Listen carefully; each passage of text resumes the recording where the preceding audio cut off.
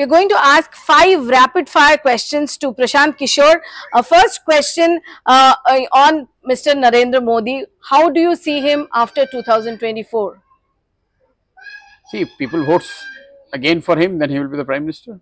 What's going to be the future of Rahul Gandhi? Whatever he decides for himself, because he decides. Is he doing good? If you are a Congress supporter, he is doing very well. Normal?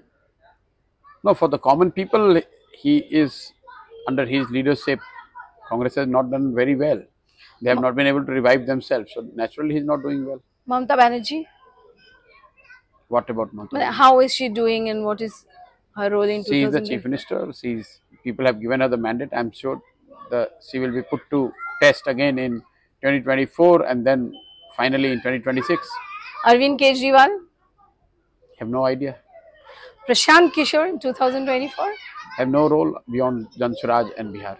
What's going to happen in Karnataka? I have no wisdom to tell because I have left that space and I have no idea what's going to happen. No, and if Karnataka BJP wins, you said 1 year back that the game is, already done. Yeah, so if BJP wins Karnataka, then naturally their tails will be up and they will go with a huge advantage, psychological and otherwise, into 2024.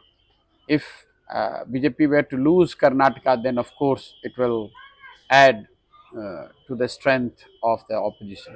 So here was 5 rapid questions to him, and obviously as Chanakya, till he is now known more as a strategist, who will be aage, who will be piche, that's what Prashant Kishor had to say.